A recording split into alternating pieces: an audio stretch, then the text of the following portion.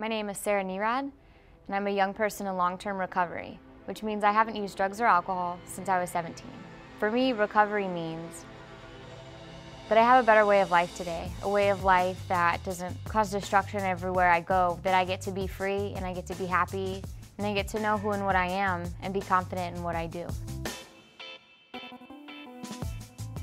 I had tried to stop on my own and I couldn't. I couldn't stop. It got significantly worse. It tore my family apart. It's one of those things that's very hush-hush. They felt alone a lot of the time. They didn't know who to talk to, where to turn. It came to the point to where I knew it wasn't going to get any better for me. It's only going to go downhill very quickly. After I'd crossed this line, the line of no return, it had been crossed, I couldn't go back.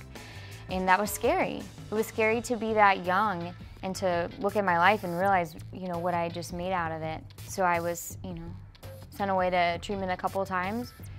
And that second time, things had happened in my life that took a toll on myself. I decided to cooperate and I decided to stop fighting everyone, everything, to stop fighting myself, my family, and to just drop all that stuff that I was carrying with me and just start over. I couldn't tell you a definitive moment when it happened, but I just woke up one day and I knew that I was serious about this and I was committed to this, and this was something that I was gonna fight to protect.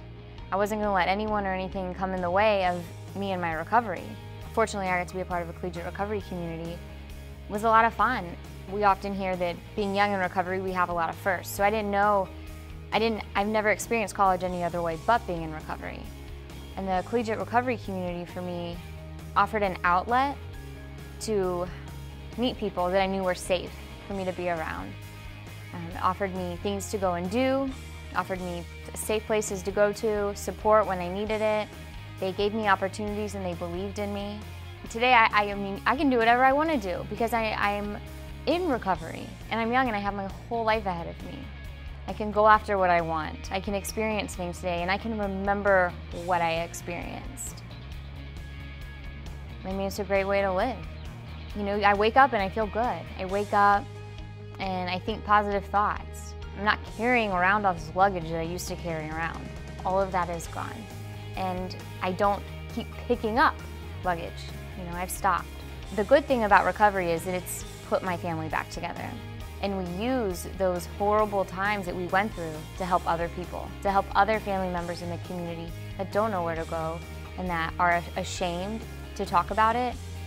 We're able to say, hey, there's no shame in this. Ask for help, talk about it, and we can get you some help.